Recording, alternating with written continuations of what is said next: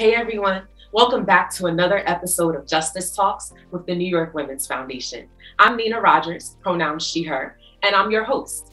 We want to thank you for your support on the launch of this series. If you haven't already, be sure to subscribe to our YouTube page by searching the New York Women's Foundation and check out our first episode featuring Yolo Akili of our grantee partner, Black Emotional and Mental Health Collective, or BEAM. The foundation is a platform for women, and we invest in women-led, community-based solutions that promote justice.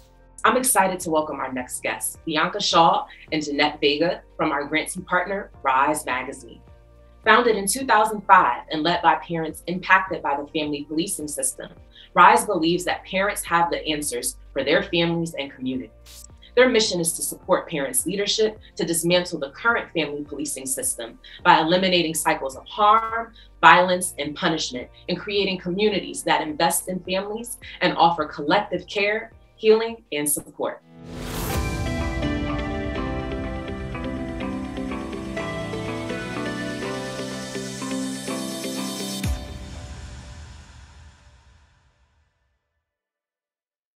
Bianca and Jeanette, thank you so much for joining us today. Thank you so much for having us, Nina. It's really a pleasure to be with you. Yes. So without further ado, let's jump right into things. I think we want to get to know a little bit more about the both of you. So what led you to the advocacy work that you do today with Rise? I can kick us off. I've been at Rise for a really long time. I have been a parent impacted myself personally, been traumatized by the system for 3 whole years when they removed my son from my care. And I think that's what got me into this work to begin with. Just being a parent who was impacted and understanding the hurt and the trauma that I went through, I wanted to make sure that I was an outlet and a support network for other parents who were going into the system so that they didn't feel alone and they had the support, tools, and the knowledge they needed to actually navigate the child welfare system.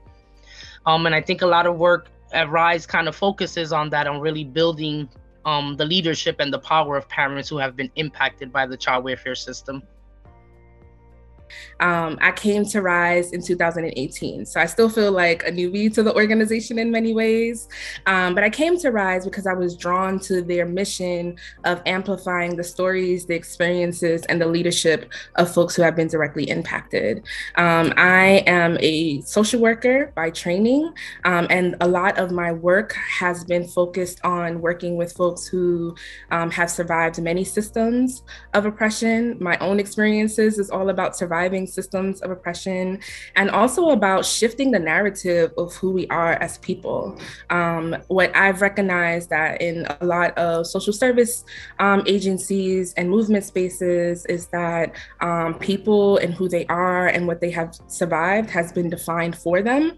And what I really appreciated about Rise is that we were speaking truth to power, and that we were using those stories to transform not just systems, but also communities and societies to really support people where they at, and to support families in thriving.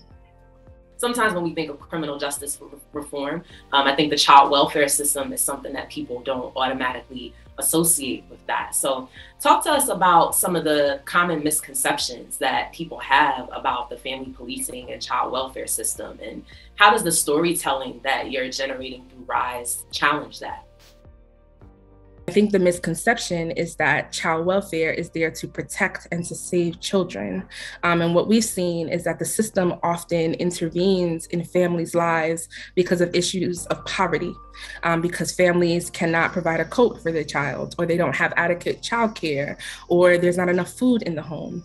Issues that are caused by many years of oppression, many years of disproportionality in housing, in healthcare, in mental health care, all of the things that impact our communities, that parents and families are surviving through. The child welfare comes in and once again punishes us for living under those conditions. Rather than targeting those conditions, rather than lifting folks out of poverty, parents are harmed. And it's under the guise that parents are abusing their children, that they don't love their children, that they don't want to care for their children. And what I have learned is that that's absolutely not true. And as Jeanette will say, is that you can't protect children unless you're really protecting and serving families, if you're there for parents. And so the work of RISE has always been to amplify those stories, to say the child welfare system did not support me. In fact, it caused more harm by separating me from my child, by taking away the thing that I love the most, the people that I love the most. You have caused more harm. You stripped me of my identity as a mother. Oftentimes you stripped me of my identity as someone who is working, who's keeping stability within my home. You've mandated me to all of these programs. And I'm still harmed. Whether or not I get my child back or not, we are still suffering. And that trauma lasts not just in their lifetime, but it often is layered and lasting trauma that impacts generations of people who are impacted by the system. I would just add that I think the storytelling elevates the voice of parents who have been impacted to really have their power back and share those experiences publicly, because the reality is that no one even cares, or no one ever hears a parent's perspectives of what it's like to have a child welfare case. Because one thing we like to say at RISE is that parents are not the problems, is the conditions that we live in, and how are we looking at conditions and not people to really make changes in New York City. And thinking about your mission at RISE and creating a safe space for families and parents impacted by the system, what are you finding now are some of the primary challenges that parents and families are facing in New York specifically, and what support is needed in this moment? I think at RISE, we created a foundation where parents feel heard and valued and respected, where they've never really felt that before, especially being impacted by the system. I think the safety of just being able to be around people who you can connect with, who you can tell your story to, and not be judged by it.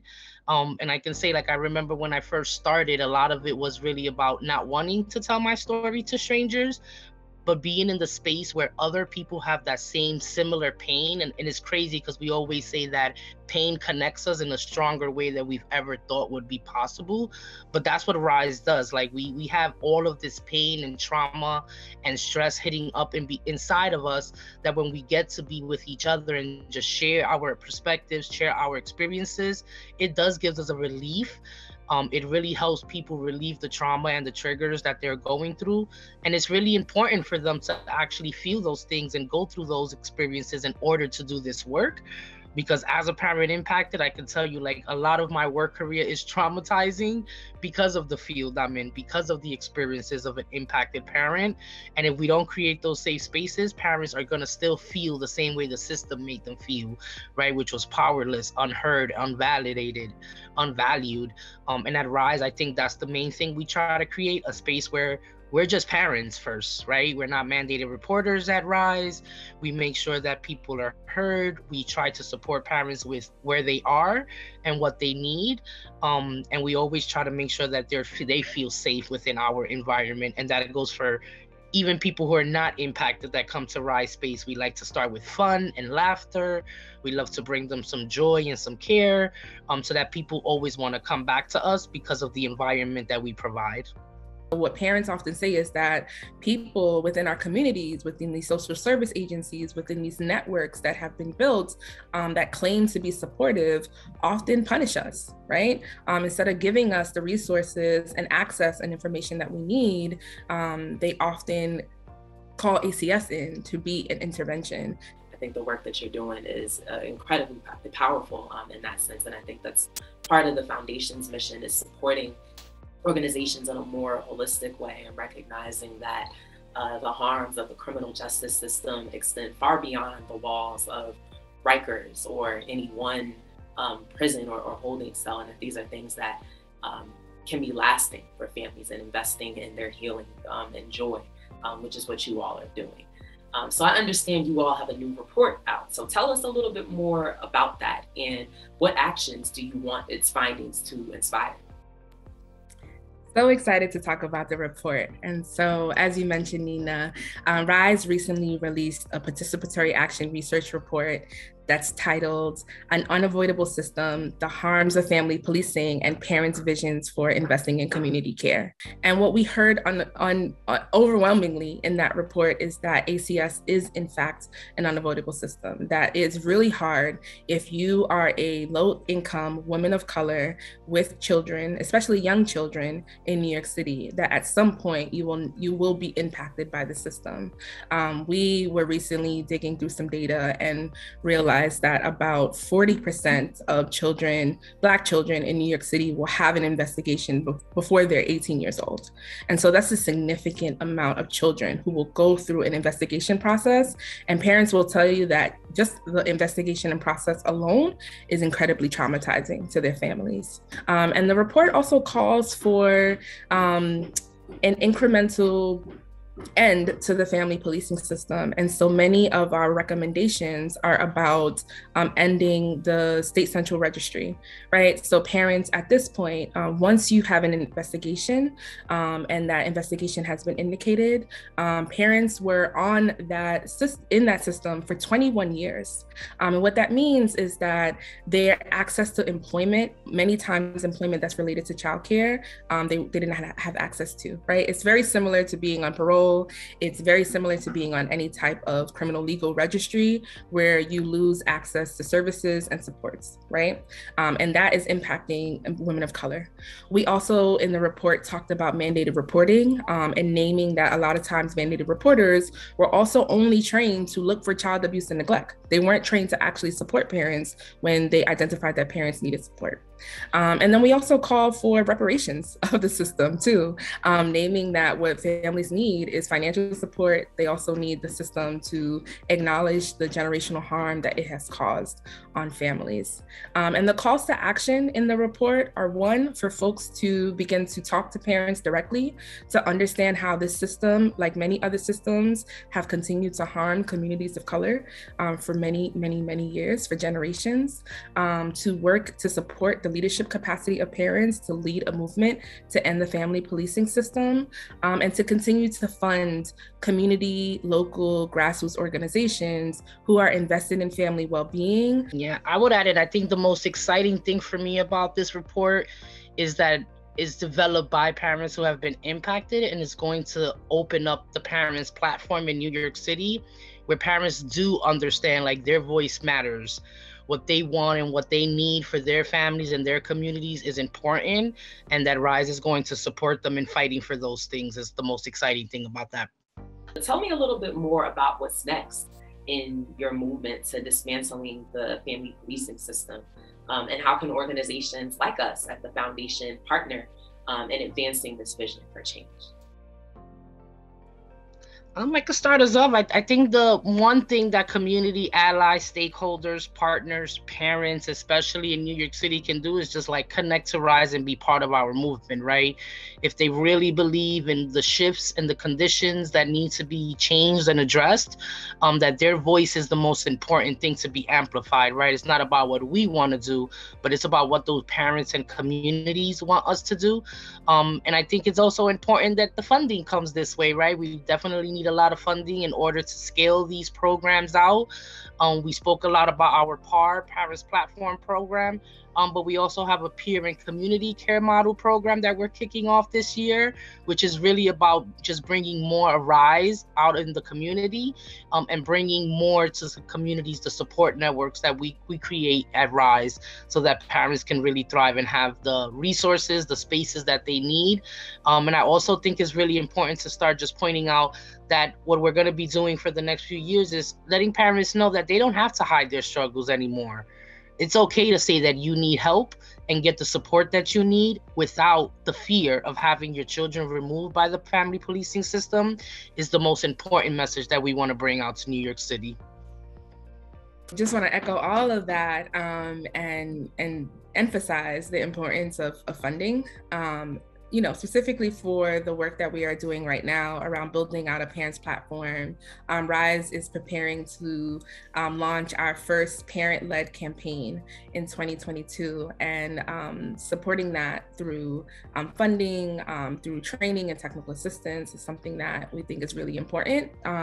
What we saw during the COVID-19 pandemic was that it was community-based organizations that were showing up and showing out for communities. They were the ones providing mutual aid, providing diapers, providing circles for support, giving access to information, showing up at people's doors. And we want to see that level of community support, funding continue to happen. Absolutely. What you're saying reminds me so much of what the foundation's president and CEO, Ana Oliveira, would always say, is that problems and solutions live in the same place. And I think when we say that, what we mean is that as a foundation, we understand that the communities that are closest to the harm that they're experiencing know best what they need, and then the solutions to change the conditions that they're experiencing and that they're living in. So I think that's what we do at the foundation. So I think what you said about investing in those community-based local models and scaling them up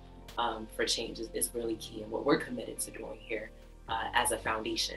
Before we go, I want to close off with a question that we're asking all our guests here at Justice Talks. What is justice to you?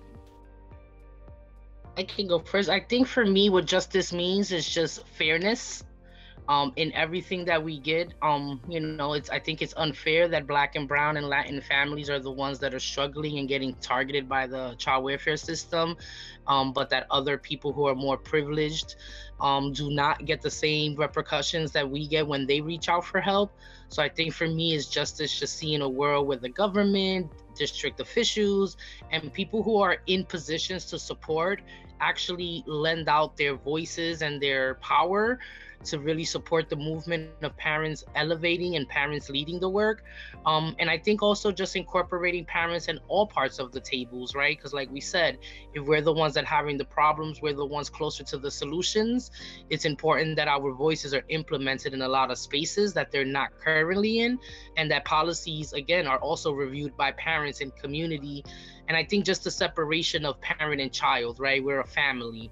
And I think if people start to say family more versus parent and children, they will stop separating us and they will see us as a unit, and they would really understand what it means to support a family and not separate us.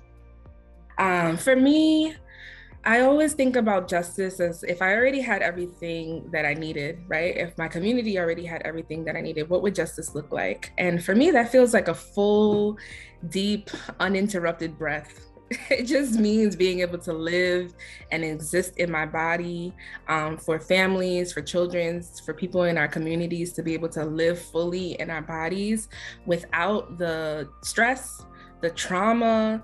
I think about like when I'm walking through my communities, how much that has an impact on the things that I am seeing around me. When I'm like facing systems, the impact that has on my body. When I like hear these statistics about who is being harmed and the generations of the harm that we have experienced and what that does to my body. And I think justice means moving beyond what people can do for us and really thinking about if we had everything that we needed and we deserved. Wonderful. Jeanette and Bianca, thank you so much for your time and for your thought leadership today. The foundation is proud to support organizations like yours, and we thank you so much for your expertise and all that you are doing to change the lives of women and families in New York City. Thank you so much for having us. We appreciate it. Thank you, Nina, and thank you, New York Women's Foundation, for the support and RISE. Always, always. Thank you. Thank you for tuning in to another episode of Justice Talks. We'll be back soon for another episode you won't want to miss.